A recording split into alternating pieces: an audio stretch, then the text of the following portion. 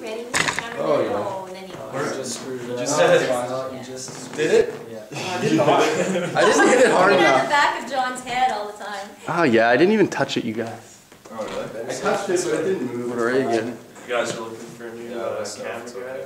Yeah, I gotta get a little bit of camera guy in there. It's behind the scenes here. Tripods are Nothing. You just casual. Yeah, put them around. Leave. Okay? Give him a hug. Yeah. There you go.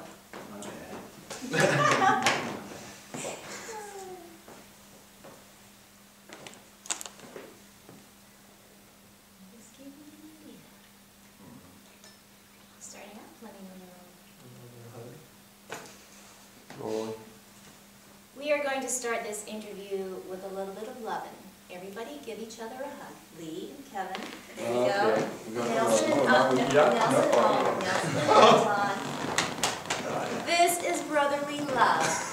This is the Root Influence. And while we have to thank Lenny for this wonderful studio here, Bedside Studios, to make you guys sound so great. So I've got Kevin, Lee, Anton, and Nelson. Okay, all right, so I'm going to throw it over to Kevin, since you are the lead guy, lead vocals. How did the band all get together? Well, Lee, Nelson, and Anton have been jamming together for probably 5 years now. And I came in the picture about 3 years ago. Out of high school, me and Anton went to high school together, and he kind of convinced me to jump ship, so I did. Aren't you happy? Here we are. Yeah. Okay, so the riff sound, what's it all about, Lee? The riff sound is, well, this is the riff sound, this room right here, thanks to Lenny. But it's like a blues rock tinged, I don't know, it's roots rock. We'll call it that. It's always hard to brand your own stuff. But some serious musicianship here. So I've got Nelson here rocking out on the boombox. Yeah, I call it boombox. I guess songwriting and music, is it a collaborative thing? in the band, it's definitely a collaborative thing. We all sort of have our own styles of songwriting. I tend to be sort of a perfectionist, overcomplicating things. To say the least. Kevin and Lee will often sort of try to tame me. You know, obviously we all come up with riffs. Antoine's the best musician in the band, so he will always throw in his musical input and sort of get things sounding great. But overall, the true vibe is in it. You know, you're sort of, all four of us just so happen to mesh and just sound really good together. We're brothers. Yeah, exactly. That's what it comes down to. Anton, what is it like playing in this group? No, it's awesome. I love it. Playing with my best buds. Known Nelson since kindergarten. Known these guys for years. I love it. Did you ever think you'd be playing in a band at this point in your life? Oh yeah. Oh, Always, always. Always, yeah, the die-hard Part of the bass master player. plan. Okay, let's talk about the new CD though. Red River Flu, interesting name. What is that about? Red River Flu. Well, it's kind of just, I guess it's just an homage to our city, you know, to Winnipeg. The Red River flows right through, and our style is sort of just a collaborative sickness. It's contagious, you know. It's a flu.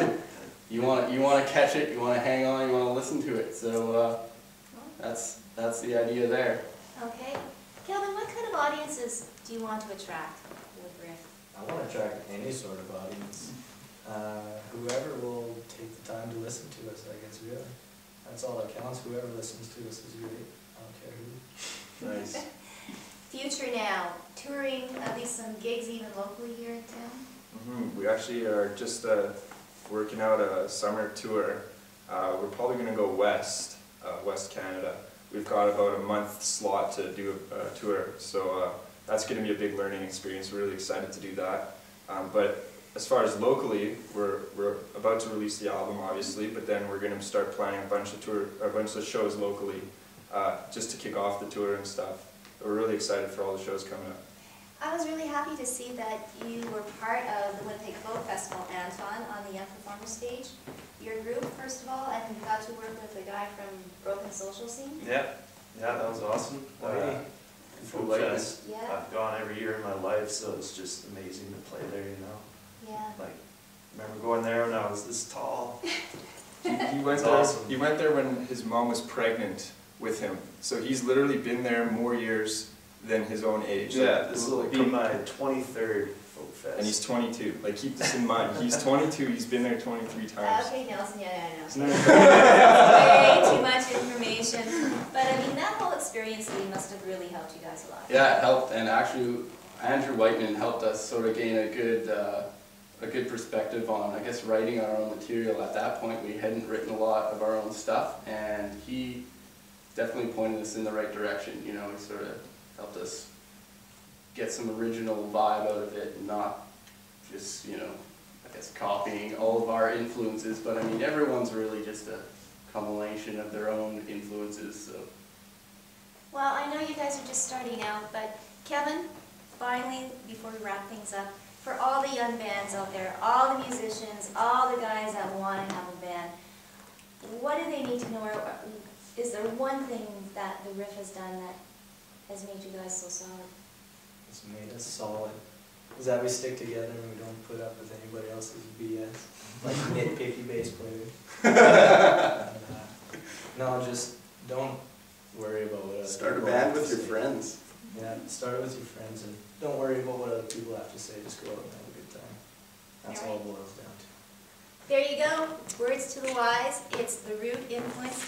Get their new CD, Red River Flute. It promises to be a blast. For Shaw TV, I'm Tracy Koga.